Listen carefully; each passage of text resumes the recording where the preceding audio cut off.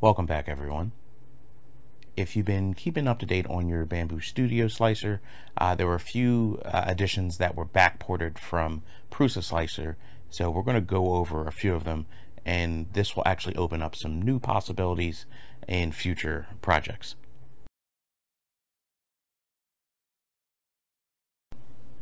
Okay, so the first thing we'll look at are the snap connectors.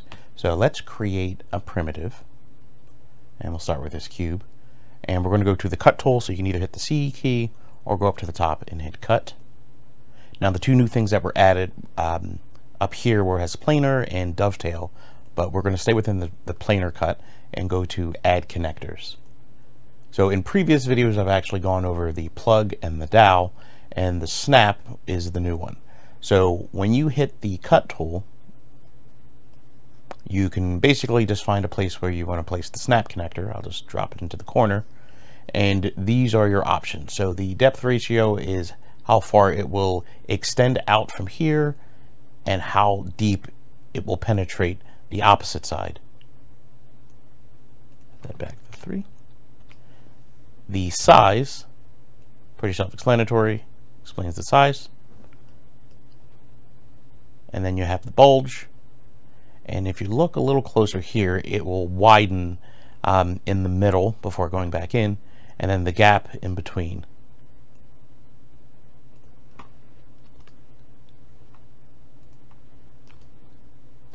And these guys on the side will be your tolerance.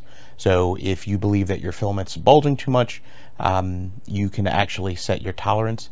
I've been playing around with this, and even something as simple as like a 0.2 millimeter over on the size part means that you can sort of reuse some of these press fits. So when you pop them in, you can then take them out without it actually breaking. Now you have to play with your filament, so if you have brittle filament, it might break on the first time you place it in, so keep that in mind. So if you have an item that you want to lock in and keep it locked in, it may not play a big factor, but if you're going to constantly remove and add them back, you might want to play with your tolerance. All right, so let's create a few of these and show you how they work.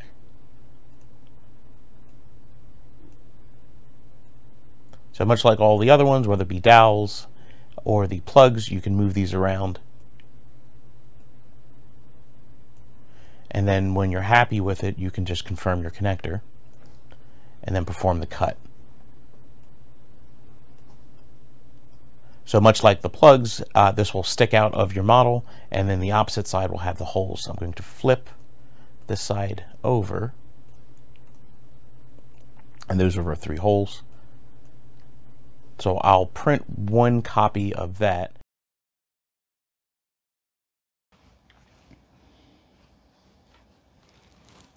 All right, so this is our snap connector. And depending on how you set your tolerances, you can basically reuse these. If you're just doing a one and done, you can effectively set your tolerance a little closer, in which case press fit, and you don't have to make any changes afterwards.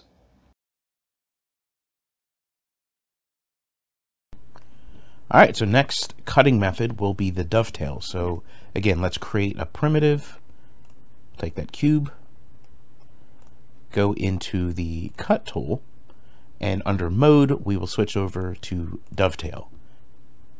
Now the dovetails are unique because while you're looking at an entire cut plane, this will cut entirely across. You can make some adjustments. So let's just perform a quick cut. So pretty straightforward, cuts across, and let's flip this one around so you can see the other side.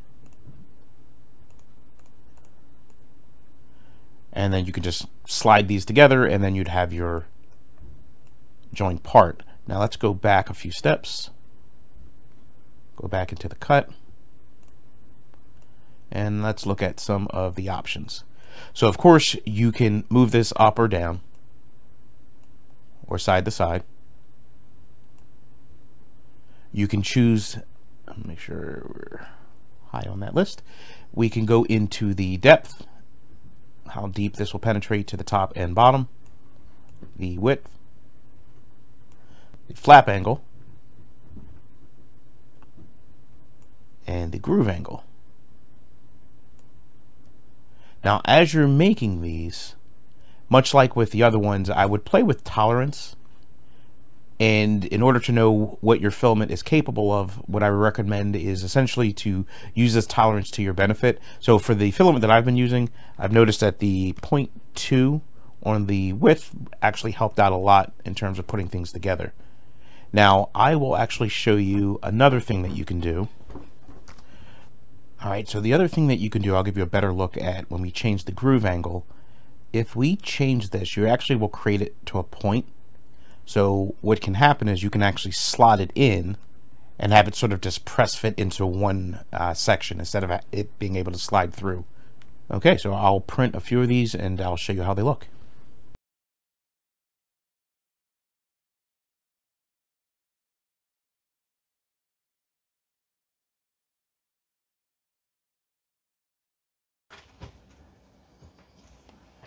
All right, and these are our dovetails. So the nice part about this, you can just slide to lock them on.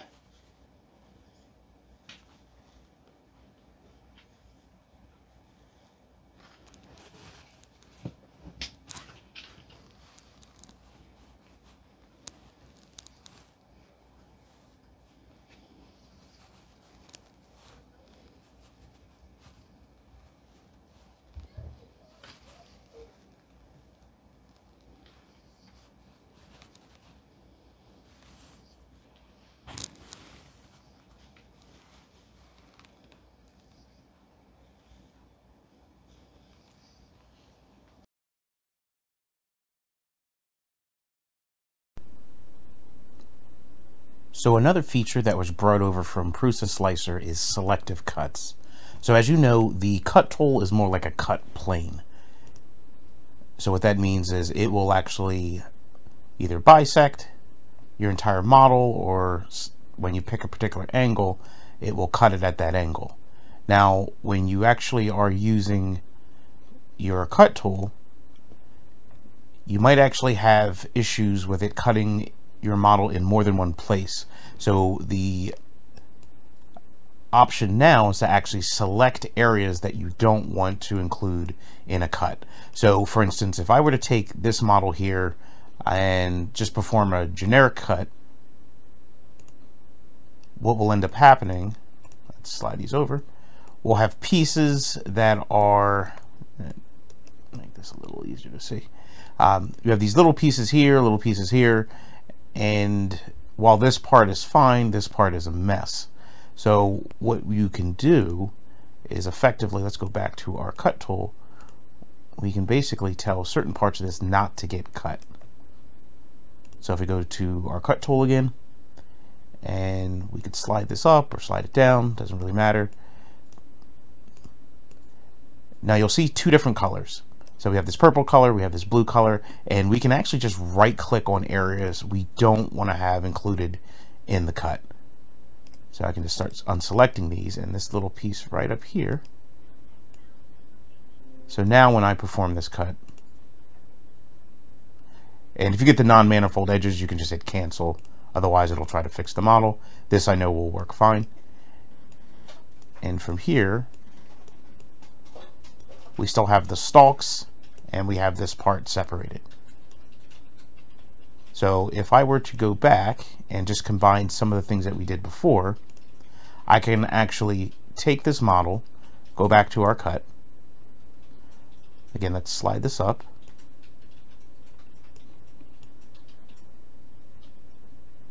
And I can just unselect parts that I don't want to have included in the initial cut.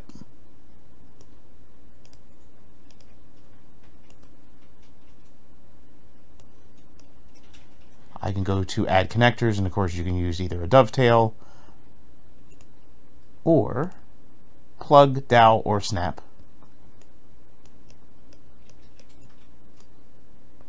And then just add them like we did before. You'll notice that I'm doing triangle with a lot of my snap tools. I try to avoid using a sort of like a square for a lot of my items, I just like to have a simple alignment, and you can make these adjustments. Typically for something like this, make sure it's exactly what you want. Otherwise, you can't make these changes later. So much like with the plugs, you want to make sure that you are pretty much sure of your tolerances, and because there's no going back to fix this, unlike the dowels. All right, so now that we're in good shape, we will confirm connector. We'll form the cut. I'm going to say cancel for the non-manifold edges. And effectively, we can now print these and then add them together afterwards.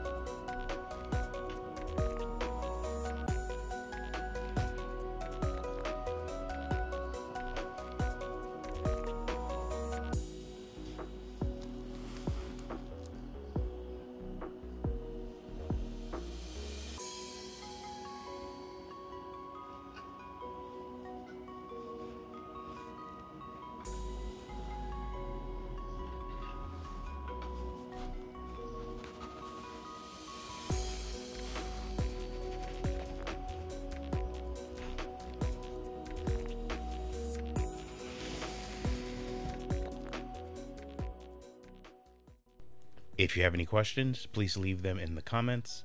And as always, thank you.